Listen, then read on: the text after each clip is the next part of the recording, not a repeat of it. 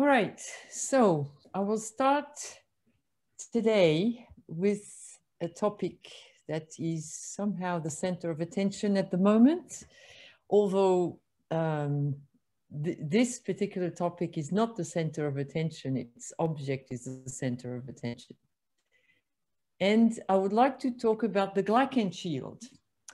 The Glycan shield is the expression that is used to explain what's going on at the surface of some viruses. So if you take the flu virus or the HIV virus, these are, sorry, I should quote that these are the drawings of the resource which is called Viral Zone. It's a SIB resource developed by Philippe Lemercier, a colleague at SIB. And if you don't know it, I advise you to check it out. It's an encyclopedia of viruses, really, very interesting. So I borrowed the pictures from his encyclopedia. And if you think of the hemagglutinin at the surface of the flu virus, which is, of course, here and repeated, the actual situation is that this hemagglutinin is covered with glycan, and there are 4 to 6 potential end-link sites. And what is actually interesting is that they vary with time. And so you can see here that since 1918, when they have samples from the time, and they have, I'm not absolutely sure how they map the glycans, but they sequenced, and they had the end sites, and they inferred presumably that they were there. And so these are models of the change of sites. So you've heard of variants with viruses more than enough to know that there are sequence changes, and so sites are appearing and disappearing with time. So that is a partial explanation for the not totally successful treatment with antibodies, because the recognition sites are all of a sudden covered with glycans. So the situation is a little bit more complicated with the HIV virus, where there are many more potential glycosites. So the envelope protein is really very, very much camouflaged under the glycans, and that is also a possible explanation for the treatment with antibodies, and the fact that the surface is not as accessible as it looks. And guess what? This is actually a small animation that I made from the viral zone. So the entry of the virus into the host is very much mediated by glycans. And this is what we are trying to understand. And of course, in SARS-CoV-2, this is usually the way you are shown the spike protein. And this is actually how it was modeled by a group of people in UCSD in collaboration with Maynooth University. Carl, hello. And this view, which I told Lisa, who's working on this, she made that view, and it looks like a nanodrone picture of the spike protein. And this is actually the virus view, I mean the host view of the virus. And so it's really covered. And it's interesting to see that very often this information, you have so far 22 end sites and 20 O sites that have been mapped on the, so it's really covered with glycans. So what is interesting is that we have a Twitter community, and there is this spearhead of of our interactions on Twitter, talking about glycobiology and the importance of glycans. So Gordon Lauk, who has, he's a professor at Zagreb University and has a company doing glycan profiling. And he is defending, of course, very strongly the viewpoint of not showing the spike protein as people usually show it without the single sugar. And so in an exchange between Gordon and some other researcher, the question, of course, of the interactions with also the receptors that are at the surface of the host and also heavily glycosylated. So how does this all work with the glycans interfering?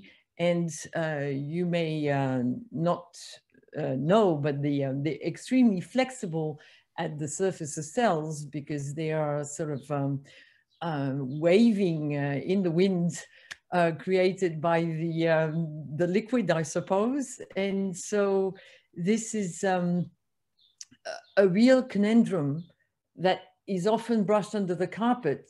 And there's a lot of questions that remain unanswered and that should be considered a bit more seriously, or it's not that it's not serious, but it's not looked at enough from our perspective. So, sorry.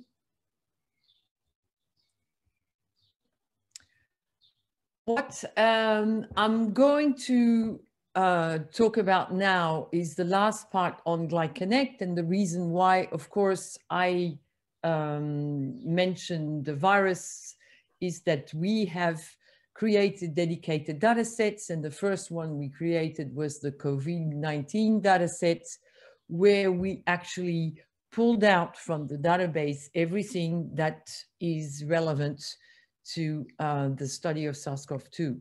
So as you can imagine, in glycobiology, because of the situation I just explained, there has been a lot of publications on mapping the glycome and seeing different situations. And here, so of course, with our terminology, as I explained yesterday, taxonomy is two, because we have the human and the virus. We have 9 proteins because, as I mentioned yesterday, we consider each recombinant protein, depending on the expression system, as a different entry. So I'll show you, I'll make a little demo after that anyway. So we have different sources, of course, because we have different cell lines. We also integrate the receptor information when we have it. And so you can see that we have a lot of structures which correspond to quite a few composition as well. There's one disease, of course, and this is just building up when we have new information from a new paper. We try to include it. So I'll show you a few things after that. I'll finish on the special data sets and we'll demo a bit after. HMOs, that's human milk oligosaccharides. And so often, again, when you have the composition of milk, whether it's cow's milk or human milk, you are told that you have a lot of fat and a lot of caseins, and you are told that there's lactose, but lactose is a little bit more complicated than that, and there are quite a few molecules based on lactose. So you can see here the lactose, which is just the glucose, and the galactose here is common everywhere, but there are variation on the theme. And what is actually the situation in the database at the moment is that by looking at a lot of references, we are reaching quite a number of structures that correspond to to these molecules. And it's not related to disease. On the contrary, it's supposed to be a sign of good health because it's fighting microbes in all likelihood. We also have a link to a resource which is called the glycolog, which I will also just show you briefly. So we are developing the HMO module of the glycolog with a team. So Andrew McDonald is, you have seen his face yesterday. He's partially in my group and partially in Dublin at the Trinity College, working with Gavin Davey. And they both have worked and developed the glycolog, but we focus on HMOs together. And I'll show you how a bit later.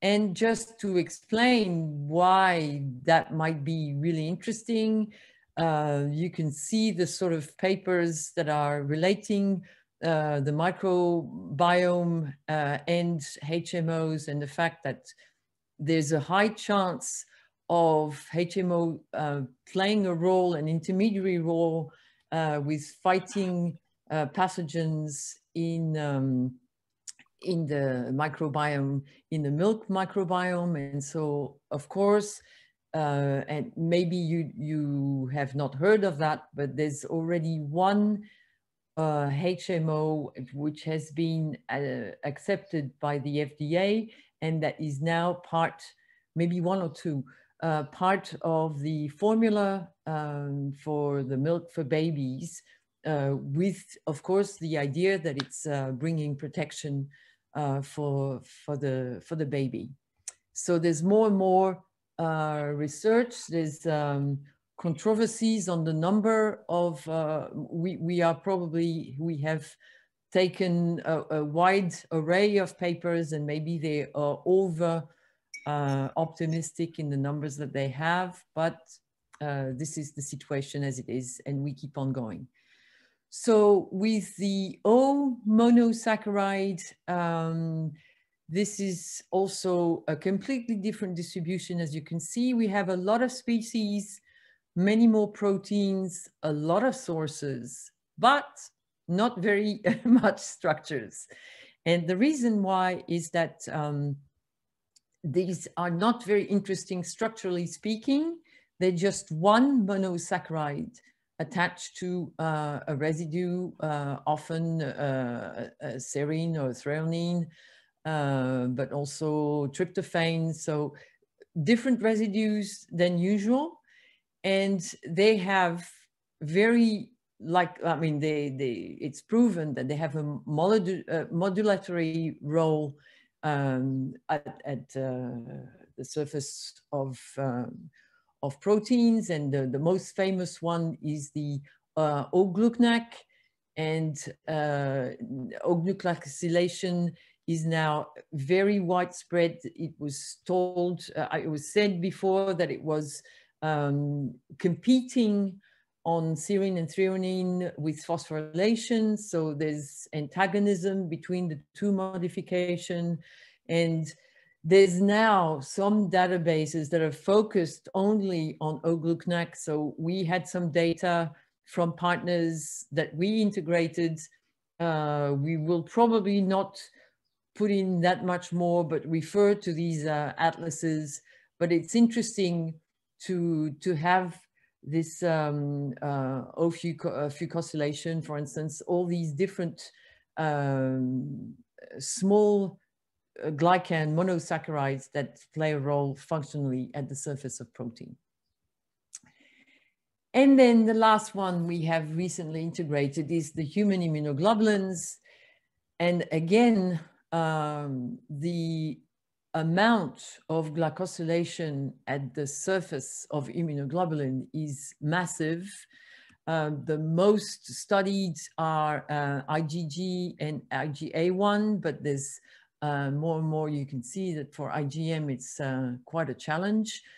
And what, of course, is interesting in the case of immunoglobulin is that you have variations. So there's only one site on each chain of the IgG here on the heavy chain, and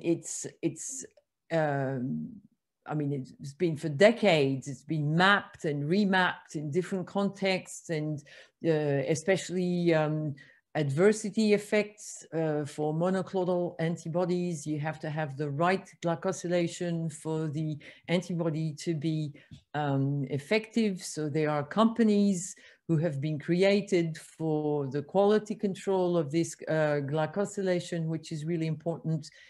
There's probably around 70 or 80 possibilities of structures at the surface. I mean, this is what we have in the database, more or less. And what is interesting is to, of course, measure the quantity of each of the possible structures, especially those that are galactosylated or silylated or fucosylated. So all of these properties can be quantified. And this is the only way to make sense of the situation if we have quantitative data. So this is really the objective of GlyConnect for 2021 and or beginning of 2022, to have some profiling, at least of IgG, to show in different conditions, different disease conditions, different tissue conditions, how the variation are impacting the function. So what it really shows, and I borrow this image from Joe Zaya, who is a glycobiologist in Boston. He suggests, and he has been pushing me to having GlyConnect a representation that would be like this, where the protein is described with each of its sites, and each site you have the relative quantities of the different structures, the different glycans that are sitting there, whether they're O-linked or N-linked. So probably with N-linked, it would be easier considering the data that we have and what is published. But at the moment, not so much is published on this site-specific quantification, not in many proteins at least, certainly in immunoglobulins, and this is why we focus on it. So of course, the idea is that it's tissue dependent. So each time this has to be as a function of the protein and the expression. And of course, we need the tools for that. So we're working at it.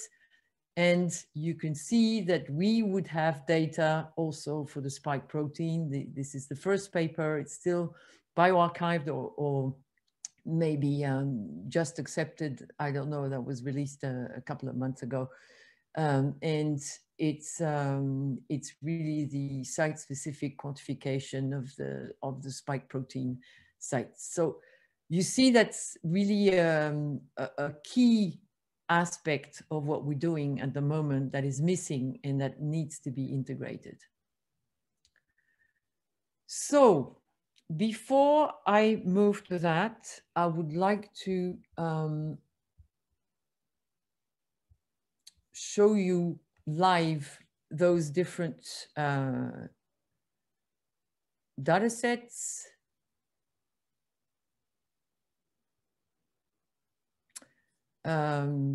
And for instance, if I look at the proteins of this particular site, you see that there is the receptor here, ACE2, that we have, which is very glycosylated. So we have two references that actually talk about it and mention the composition. So you can actually browse and have a look at that. And here are the different sites where the different spike proteins. So this is expressed in this cell line. This is expressed in CHO cells. This is expressed in a certain type of HEC293. And we even distinguish when the HEC293 are not the same because this is a different, you are potentially familiar with the Cellosaurus. The Cellosaurus is the new most recent and most comprehensive database of cell lines, and the actual accession number for the freestyle 293F is different from the HEC3. Here, this is 0045, and here this is D603. So we make sure we're not putting everything in the same basket. We can compare that with compositor, and this is why we distinguish. So we have here, you have only two structures because it's only the mapping of oocytes. So that was done with only a GAL or a core1 O-glycan. And we can yet compare this. There's a few others with O-glycans, with more detailed O-glycans. So I have actually pre-computed some data on COVID to show you. So, for instance, the difference between where is the difference between the HEC? No, that was it. Yes, this is the difference between so this BTITN blah, blah, blah is an insect cell, and this is HEC 293. So I've taken all the end sites, so you can see there's quite a list of them here. And this is the mapping between the two. And you can see that the blue nodes are the insect cell, the red nodes are the HEC 293. So the partition is relatively clear that you have all the HEC 293 in that area. You have the blue in that area, and you have the common ones, like, for instance, the usual suspects in the high mannose, oligomannose that are there. So there's a bit more here. And around here, we have just a few fucosylated versions. So you can see that there is a bias according to the distribution here towards neutral for the insect cell, whereas the neutral are less in the HEC, and you have more fucosylated and silylated, and sometimes both in the HEC. So it's a trend. Of course, the partition is not absolutely clear-cut, but you can see obvious trends. So glycosylation in the insect cell is not the same as glycosylation is in the model HEC 293 cell line. So I had another example, which is here with the RBD domain that was singled out. So there's also the difficulty of expressing the spike protein, of course, is a number of subunits. So sometimes you have subunits expressed together or not. Some domains expressed singled out. So here we have different papers, and one is expressing in CHO cells, the other one in 293, the RBD domain, and then this is the control, or the reference, the basis. And you can see again that if you consider the full protein being expressed or the RBD domain being expressed, you don't have necessarily the same expression. And if you express the RBD in HEC 293 or in CHO, you don't have the same results either. So you have in the middle the common structures that are there. So they are all obviously containing a lot of GlyConnects. And then it's a matter, I'm not going to, you see the distribution there, where you have here, obviously a bias towards fucosylated, here a bias towards neutral, and then you have more high mannose in this one, and so on. So compositor is just bringing out these differences, and then it's for the biologist or the virologist to interpret and see what system is more relevant to use to express the protein, etc., etc. I also did a comparison at the site level, so looking, for instance, at in the insect cell and in the HEC293 cell for one particular site. So the asparagine 122 is particularly glycosylated, and you can see that the partition is actually reproduced, where we have the different distribution, the bias towards neutral, and for the insect cell. And I think I have yet another, I did also the freestyle, the HEC293, and with ASN 165. And again, you see some trends and partition different, though comparable distribution between B and C. B and C are a bit more overlapping, which is hopeful because they are somehow a derivative of one. And this is again food for thought, and seeing that you have a tendency to recognize rather one or the other type of sugars of glycans if you use an expression system or another.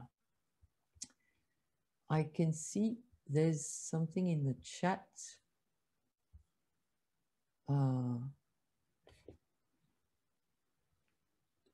No, there is no glycosylation of native. As far as I know, I mean, we can check again, because we are not, but that would be ideal. That would be ideal. So what we have, there's a very interesting paper, and that is related to the glycosylation of immunoglobulins. So they have found with some native isolates that actually, I should say that the freestyle is the closest to the native. They try to get to in the closest conditions to native. But to go back to the antibodies, they have found by testing some different type of samples and associated with more or less severe symptoms, that the more severe symptoms, the antibodies that are actually binding the virus are more heavily fucosylated. I leave it to you to think about it. If you're interested in the paper, I can dig it out for you. But that's an interesting point. So this is from the point of view of the antibody.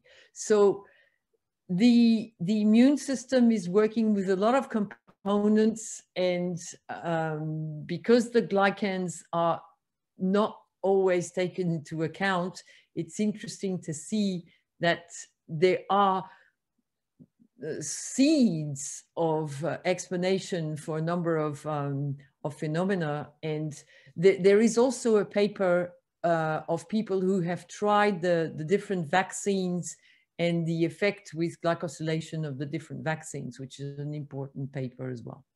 If you're interested, I have that in my list. Okay, So this is for COVID. Okay, I will, Carl. This is for COVID. I'll go quickly on the I'll go quickly on the O-monosaccharides. You've already seen the structures that I showed. So you can see here, for instance, that O-fucosylation is in a number of different species.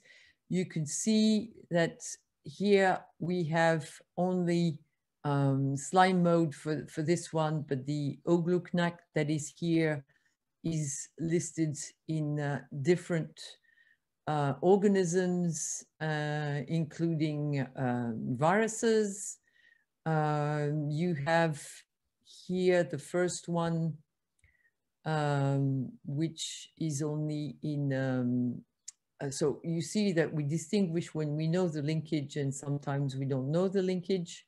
This is sometimes C-linked. We are not quite sure whether we can distinguish the C or the O-linked, so sometimes it's ambiguous. So again, if you're doing, if you are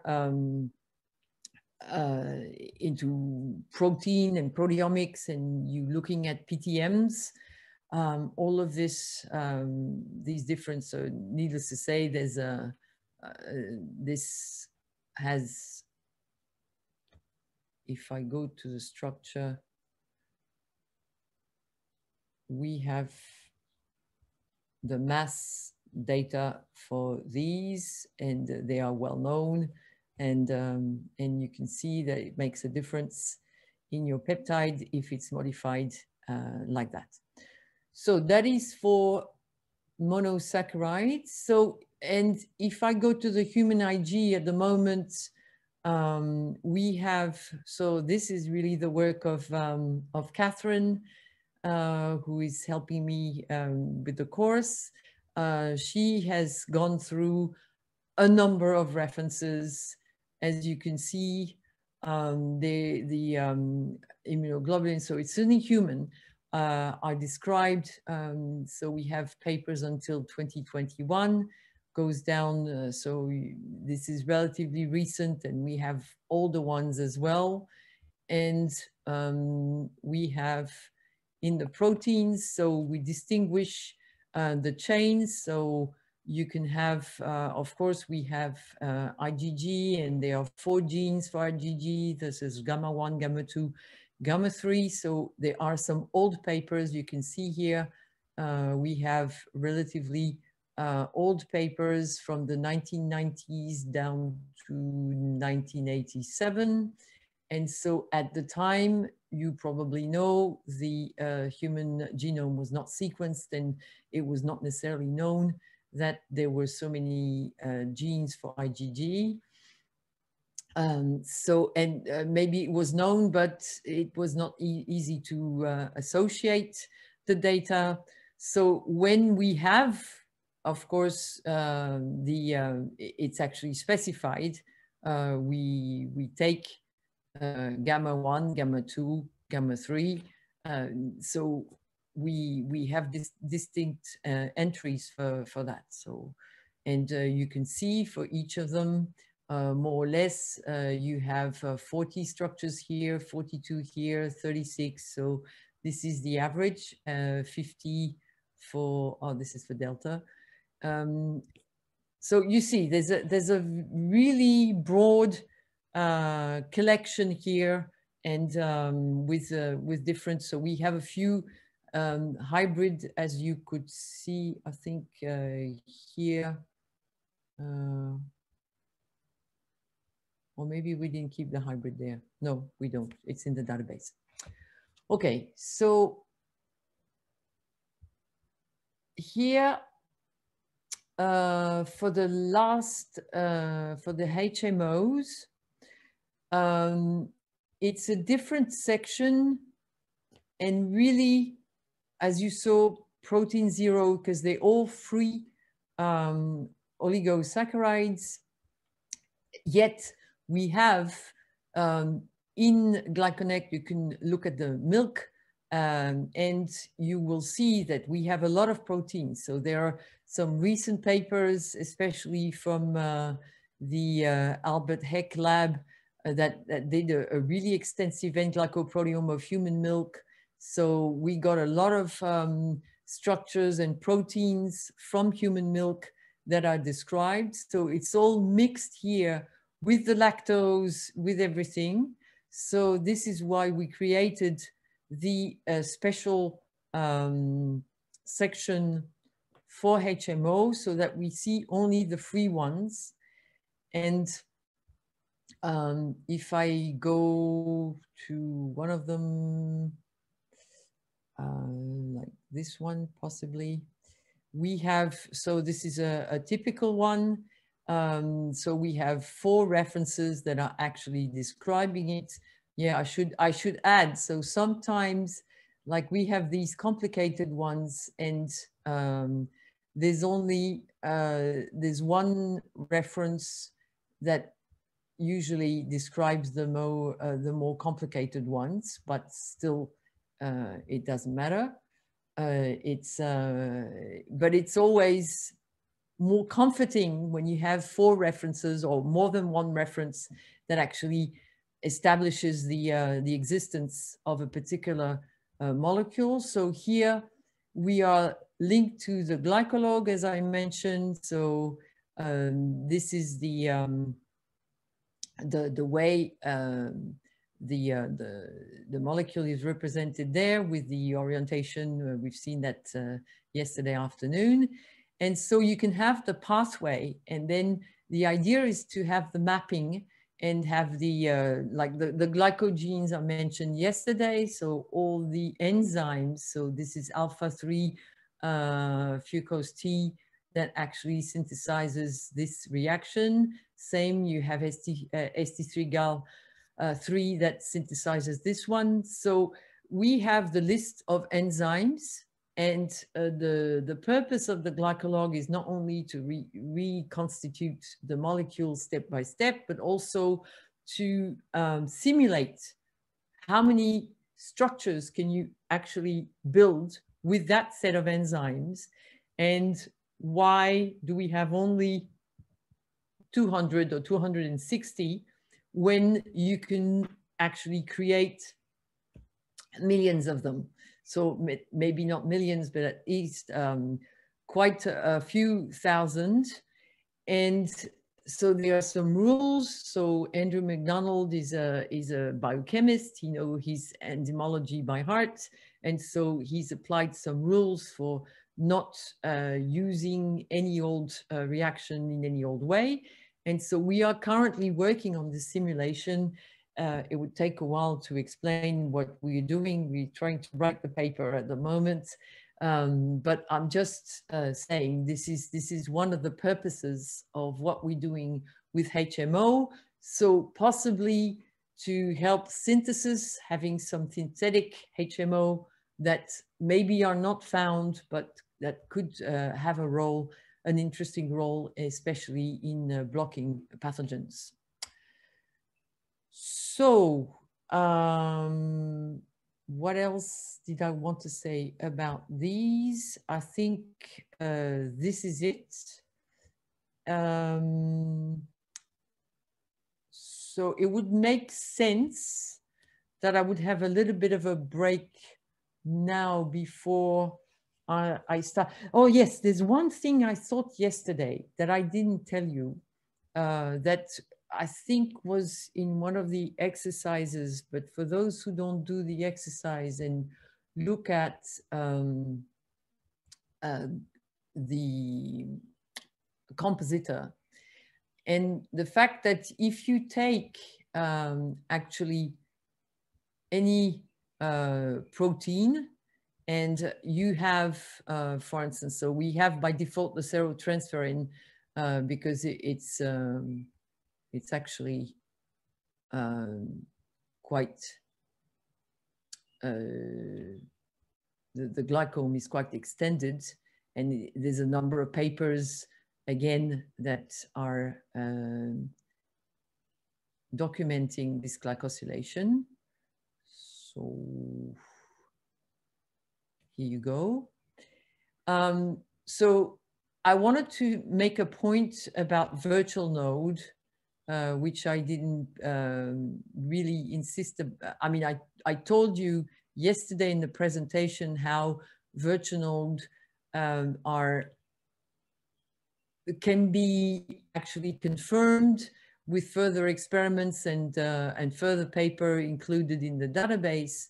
And what we usually do to actually see whether a virtual node makes sense or doesn't make sense, there's a very simple procedure that I wanted to show you, which is to select the virtual nodes here, to copy them, to go to the custom and paste here. So these are my 10 VN and they are N-linked here. So I add them to the selection. The reason why it's taking a while is that it's actually going to through the whole database to see whether these different compositions, what they correspond to. So it's dragging the whole database with these compositions to find out whether they have matching structures. And so that's why it takes a little bit longer. However, it has an end, I can assure. And it's highlighting then in your network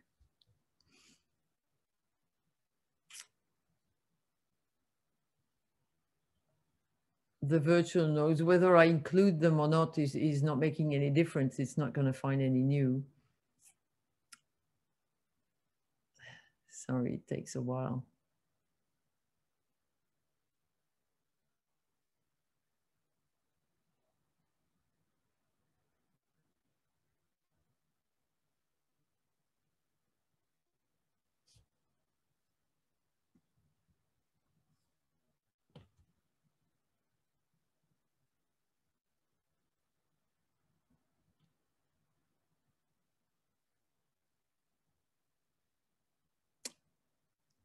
Okay.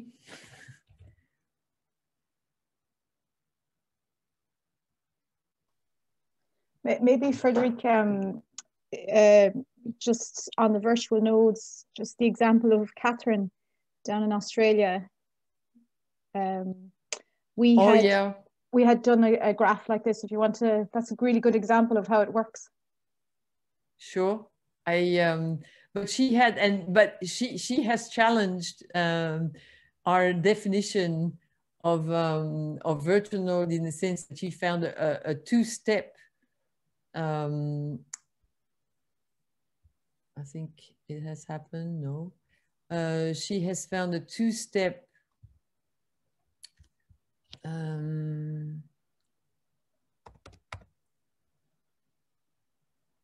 Even I kept it. It's open here. So what she did is that I sent her a compositor network graph, asking her to justify a virtual node. So they are the virtual are in the red here, exactly the way I would like to see them here, and it's not happening. But I said, I have, you told me you have this composition, you have this composition and this composition. And my compositor suggests this intermediary or this intermediary possibility to bridge between H7N4S1 and H6N3S1 that you have identified. And she suggested, she went back to the raw data, she looked in the mass spectra, and she could actually find another path here that goes through H6N4, H7N4, and back to. So there was indeed something that this node, without those virtual node, was isolated. And it was not making sense. So she found in the data a two-step process for connecting H6N3 with H7N4S1. Problem is, as I said, we're doing only one step at a time. If we start putting two steps, we're going to have overpopulated graphs and it's going to be crazy. So we need some rules. So I'm working with actually this person in Australia, trying to see how we could constrain and open the possibility of putting two virtual nodes, but in very strict conditions so that we can possibly make sense of linking two nodes that are not linked. And in the meanwhile, it happened. Thank you, Catherine. So you can see here that you have the red nodes that are the 10 composition that were virtual node before, so I don't have any virtual nodes anymore. And I can justify 9 of them because they happen to actually correspond to existing structures here or there. So in all likelihood, they could be there. Maybe, maybe not, but it's a fair assumption to think. And so maybe it's also a fair assumption to privilege this one, which is more common in comparison to this one, which is less common, but who knows? This one here is not associated with any data in the database. So as I've said before, of course, the database is not foolproof, and it's biased, and we don't have, it's not comprehensive. So it could be that this corresponds to a structure. However, it's a new GC, so this is probably a bionic identification. And then I would consider to ignore that virtual node because it is not bringing more, and this would be connecting what I need to have connected. And it's actually related to a number of structures. So this is like a quality check. Once you have a glycome that has virtual node, the export here only of the virtual node, well, not in that case because there's no more, and pasting it in the custom tab is a good quality check for the reality of the virtual node. If you don't have someone at hand in Australia who is going to go through the mass spectra and dig out what is missing. Okay, I've said everything I wanted to say about GlyConnect, and the idea now for the second part of this morning is to concentrate on glycan binding, unless you have burning questions on GlyConnect or Compositor or anything else.